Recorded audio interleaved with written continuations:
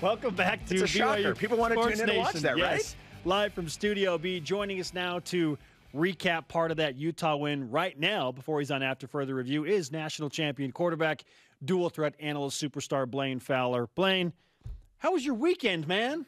That was really fun. Like from top to bottom, like even the flyover, like from the time, well, before the flyover, when they opened the gates, so we were in getting ready to go, and then the show started, our countdown to kickoff show started, and then they opened the gates and the students came in. And when I watched the students sprint into the stadium, run to the seats, and people laying down on the seats to save seats for their friends, I'm like, this is on. This is insane. Like, this is, like, you could feel from that moment on, the electricity in the stadium just built. And when it was pouring rain, nobody even cared. They got louder. Nobody cared when it was pouring rain. It was an amazing environment. I would say best environment I've seen in a stadium probably since Miami, which was a Wow. crazy, amazing electric night. It felt that way on Saturday night, which is really, really cool. 1.5 million viewers, by the way, just on linear television. That's remarkable. Yeah, for a late game. And you cannot tell me Big 12 didn't take notice of that too, by the way. Yeah. Hey, when BYU, all of the press conferences that we were all involved in last week, it became very apparent that the Big 12 just said, yeah, this was a no-brainer. BYU was a no-brainer for all of those reasons. That environment and ratings and national, and it all showed up on Saturday night. All right, let's go to the on the field. What were your takeaways from that game? A game in which BYU controlled from the start. Yeah, it kind of verified a lot of the things that we've been talking about and that I thought, and then it eliminated the one question mark I still had, even though Kalani's been telling me all along it shouldn't be a question mark. And I knew BYU was going to be really physical up front on offense, and they showed that. And they've showed that 2 weeks in a row. This is an extension of last year. Different guys, but guys that played. They were physically dominating this game. I had felt like over the last 5 years, Kalani and his staff have built the talent to be able to match up with Utah's physicalness, to be able to go just out physical people week after week, because that's what BYU historically can do, right? Great tight ends, big physical linemen, dominating front seven on defense. And now they've added really skilled players at corner and in the secondary that can play man defense, and they've got depth there. A crazy cast of wide receivers and depth at running back to go along with what they're traditionally good at. The one question mark I had coming into fall was, are they deep enough and physical enough on the D-line? You know, how are they there? And Kalani kept telling me, dude, we're really good there. Like, we're really physical. Nice as a beast. We can hang with anybody up front. That's not a concern for me. Like, he's told me this over and over, right? And we saw him against Arizona, and I thought, man, D-line was really good, that front seven. We knew the backers were elite, and we don't use that word unless they really are. But you got 2, maybe 3 NFL guys in that linebacking core, and we see Peyton Willigar, who's one of those guys. He was a beast. Big-time NFL player. Peely is going to be a big-time NFL guy. These are legit big-time backers, but the question for me has always been, are they deep enough up front to hold their own? Utah is a big physical team, and BYU's front literally physically beat them in that game. And so I went, okay, I'm going to quit question. Kalani's he's not doing this to us, right? He's not blue goggling us. They really are good up front. And that was the only question I had on this football team. And so now I'm going, wow, if they're that good up front to hold up against that football team, this team has a chance to do something special. Okay. How have your expectations shifted in terms of a win-loss record since BYU started the season 2-0 with wins over 2 Power 5 teams? Yeah, early on I said, to me, the over-under should be 8. Like, I think they should get to 8 when I go through that schedule before the season even started. Sure, you're talking regular season only. Yeah. Throwing a bowl game, 9 wins. Right. And then I said, but, they have a chance to win 9. Now I think the over-under might shift to 9, and I think they have a chance to win 10.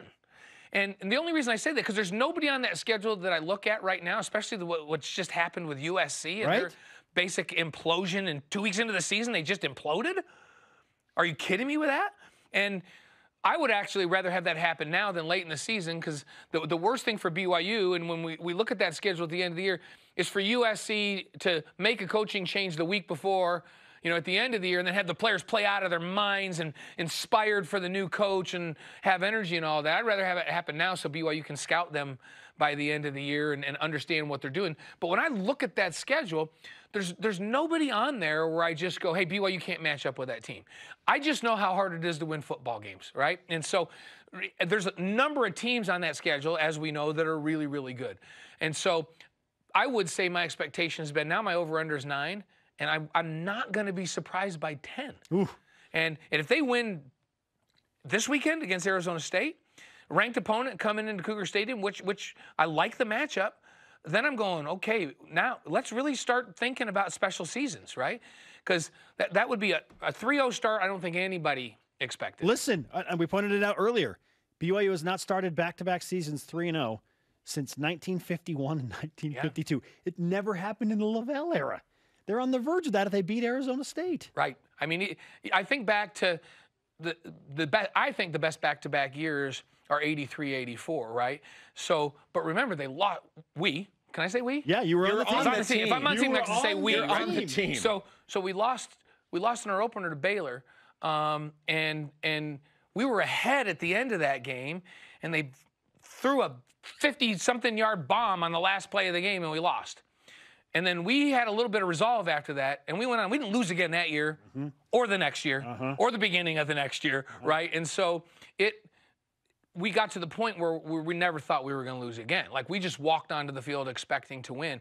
And that's a very special feeling when you kind of get on a roll and you have confidence, you get a little bit of swagger to you. You start to make plays. You play faster. And I feel like last season, even though BYU wasn't playing a slew of P5s, that they made a fundamental change in the way they think. They go out and they expect to stand toe-to-toe with anybody, and they expect to win. And so even when it started pouring rain and Utah made a little run, BYU mentally, and the way you saw them carry themselves on the field, it was just like, no, we win these games. We don't lose. We're going to win. They expected to win. I could see that manifest itself out on the field. That's to be a special team, you got to have that mentality. And even when you do lose, when you lose to Coastal Carolina, you go, oh, that was an aberration. We did stupid stuff. We should have won that game. We're better than that team. So when you do lose, you have to think that that's a fluke. I feel like they're to that point now. And they're physically good enough to match that mental, that mental positivity. And so, hey, the sky's the limit for this team. Now, this is the kind of schedule that if you go win 9 or 10 games, that's pretty special with this schedule. So Arizona State's done exactly what you would expect them to do. They beat 2 teams they should have beat, put up good numbers. Offensively, predominantly, at least through the first 2 games, have been a running team. What do you make of the matchup on Saturday? It's a little different than Utah. They're not quite as physical as Utah, who is, right? But they've probably got a little more overall team quickness than Utah does. Are you worried about that? I'm not really. The quarterback's style is dramatically different. Right. So I think Charlie Brewer's really comfortable standing in the pocket and finding guys. And when Charlie's running around, he's really just buying time. He's not trying to run the ball, even though he can. He's just trying to buy some time and find somebody to get the ball to downfield. Jaden Daniels he's more comfortable outside the pocket in my mind. More like Jaron Hall. When you keep him in there and he's got to throw over the defensive and offensive lines, and you don't leave him a bunch of throwing lanes, and you keep it congested, he's more average. He's a very skilled guy. When I say average, it brings him more down to the level of other guys when you keep him doing that. When you let him break containment and he gets outside, he becomes really special. And he's got a lot of quickness out there, so he can hurt you running the ball, which we've seen him do in the first couple. And he's got a mindset that he wants to run the ball, right? He wants to contribute. They have play, calls that involve him in the run game as a quarterback, so run calls. And so it's a very different challenge for BYU. They're good. They can play a lot of man. You'll see them play some man. Arizona State's not like they were a few years ago. It's Boise State's offensive coordinator from just a couple years ago. So they run a lot more 11, 12 personnel. When we say that, for those that's 1 back and 1 tight end, 1 back, 2 tight ends. They don't run a bunch of 10, which is a single back and 4 wide receivers like they used to run, where they're kind of throwing that air raid. They're a very balanced football team that really wants to run the ball first, which doesn't surprise me. Herm Edwards is an NFL guy, right? So for BYU, they have to stop the run, keep Rashad White contained, which I think they're very capable of. That front seven is very physical. Yeah. And then they need to keep Daniels in the pocket. Okay. Make him throw from in the pocket. Make him dump off, rally to the football, and that's the game plan. And if they can do that, I believe BYU's offense can run the football and do what they want to offensively. It's defensively, can they contain the big playability of Daniels? And to do that, you keep him right in there. I love the game breakdown. You can see more of Blaine on After Further Review tonight. Always elite, my friend. Thanks so much. Thank you.